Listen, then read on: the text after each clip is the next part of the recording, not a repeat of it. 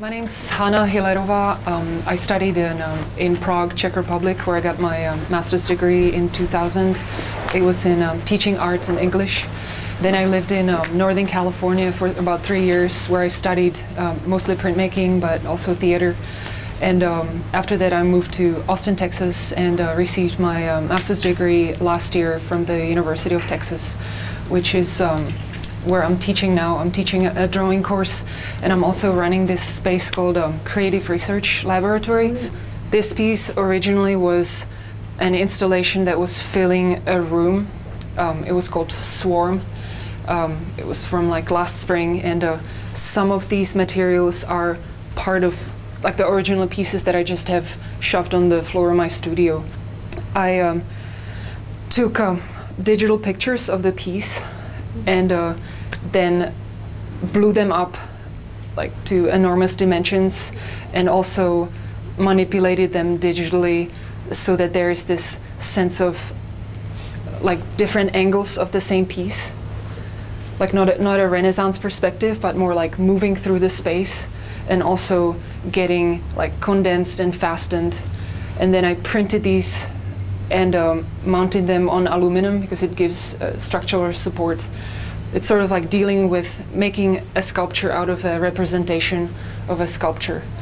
So I feel like the space that I'm trying to create in my sculpture, it's like moving and overwhelming and simultaneous. And it has elements of time, like something that happened before having the same relevance as something as is happening now. And maybe it's the same with the different surfaces. Like some of them are like super, you know, analog, like crappy cardboard, and like you see how it was cut. And the other parts are like fast and slick and digital. It's like my day is composed of those two experiences, like really visceral, but really remote at the same time. This piece also spiritually for me is, you know, taking something that's growing and allowing it to grow, and then maybe also watch it die and turn into something else. So it's this like constant, like new life coming from one thing and just going on. There is this new feeling of space that it's not just my imagination. I see it in work of other artists, and that is a space that's not very linear. You know, it's not like we're here and something else is over there and it's like 3 days by train.